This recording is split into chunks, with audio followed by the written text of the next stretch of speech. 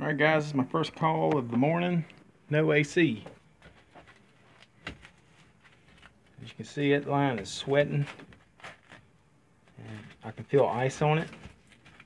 I do not hear a fan running. Come over here to the thermostat. Okay, it's calling for cooling. So we don't have a fan. So I'm gonna take this door off here. We probably got a bad motor. And we'll dig into it. Alright, it's pretty typical to see the coil frozen up. Fan's of course not running. Have the power off. Most likely the module. That's 90% the case with these ECM motors. So I'm going to go ahead and take a look down here, and this is the return area, and it's dry right now, so I have a shop vac handy just in case we start getting a lot of water down into that base. I can go ahead and start vacuuming that out. But right now I'm going to put this in heat mode and try to thaw this coil out, and I'm going to disable the electric heat. Okay, so basically I just disconnected the white wire here. I know that goes to my electric heat. I don't want the electric heat to come on and cut off. Let me turn my breaker back on. And I'm going to put this in. I got it turned off right now. I'm going to put it in heat. And there's no sense in adjusting the fan because it's not going to work. And I'm going to have to bump the heat up so the unit will turn on.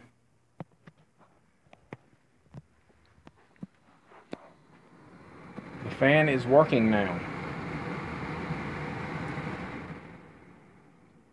but yet it stops. I think we have a problem there with that module, so I'm not even going to waste any time with that motor. We're just going to replace it.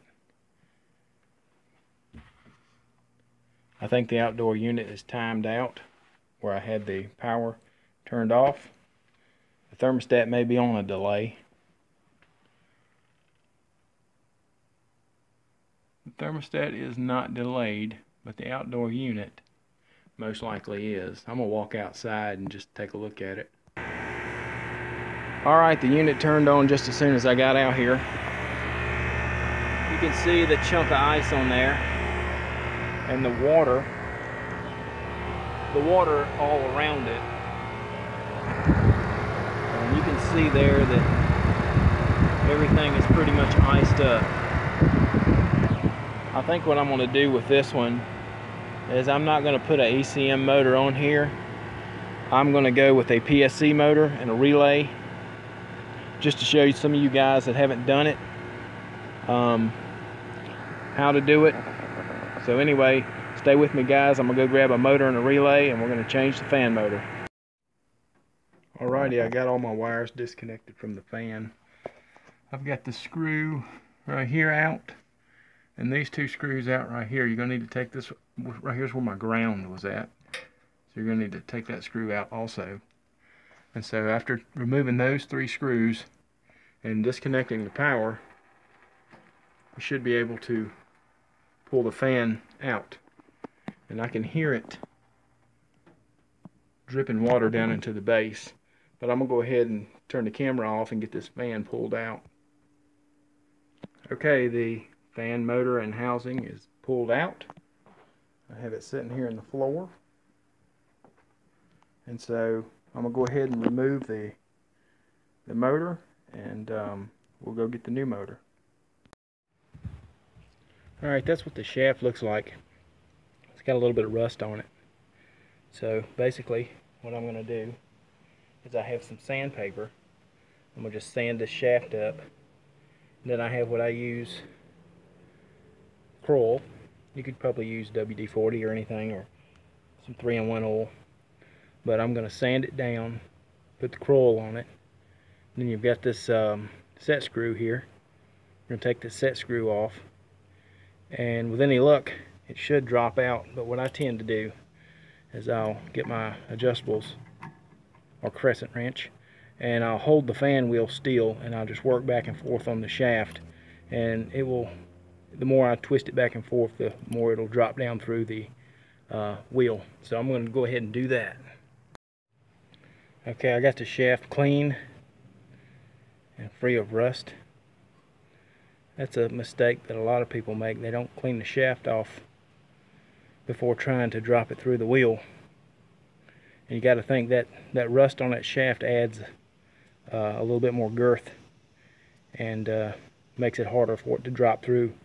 But I've got it sanded, so I'm going to take some of my coil here and just, don't need a lot, just a little bit.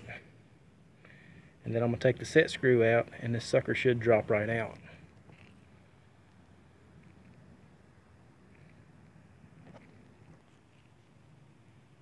Alright, as soon as I loosen the set screw, it just instantly dropped down. You can see. I think it's going to come out without any issue. Okay, I've got the bolts out, and I got them set aside. You notice this is a little boogered up from the factory. That's why when I put my bolts back in, I'll use this and spray on here. That way the washer doesn't bind it up. But I'm going to go ahead without doing anything and just try to pull the motor straight out. There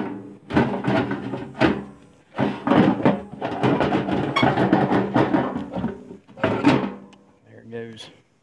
That was fairly easy. So I'm going to take this belly band off, and we'll get the new motor.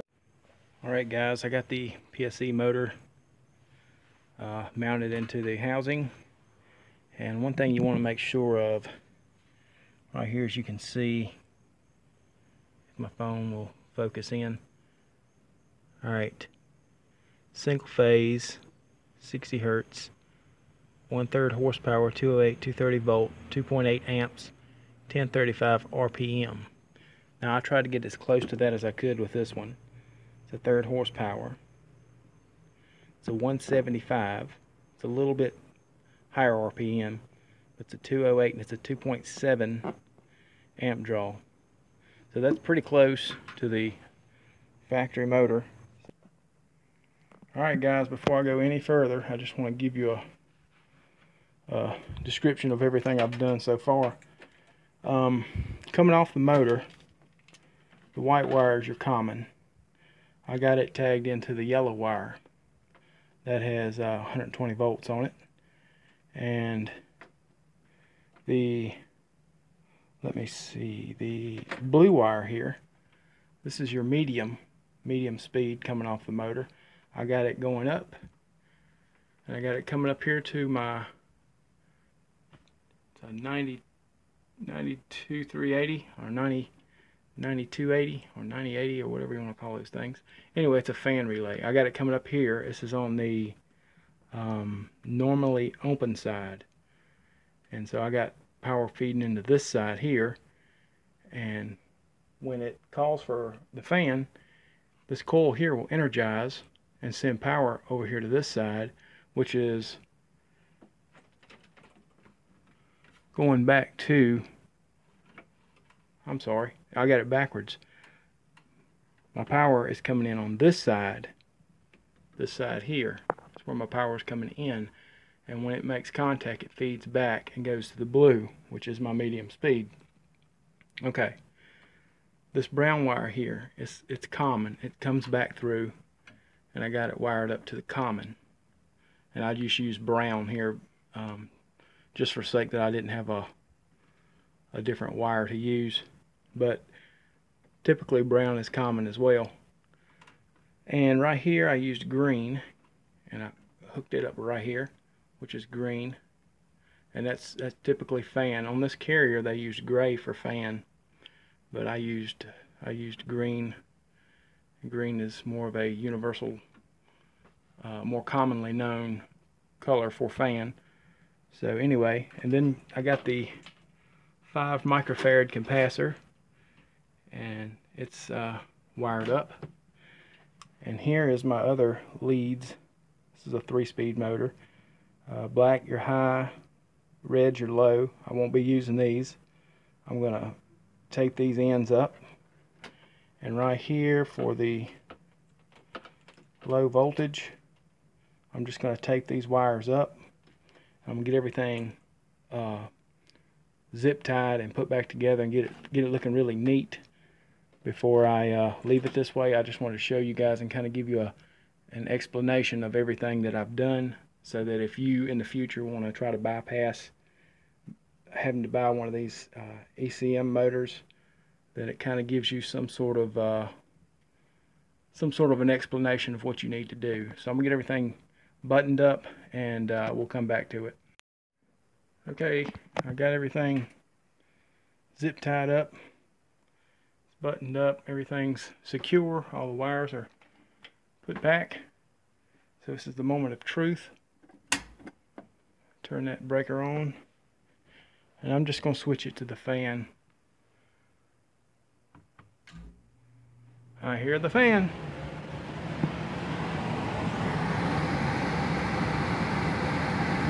Okay, and basically that's it, guys. That's all it is to it. So anyway, I'm going to end the video here. But guys, please, if this was helpful at all, please remember to like, subscribe, and share. Thanks, guys. See you later.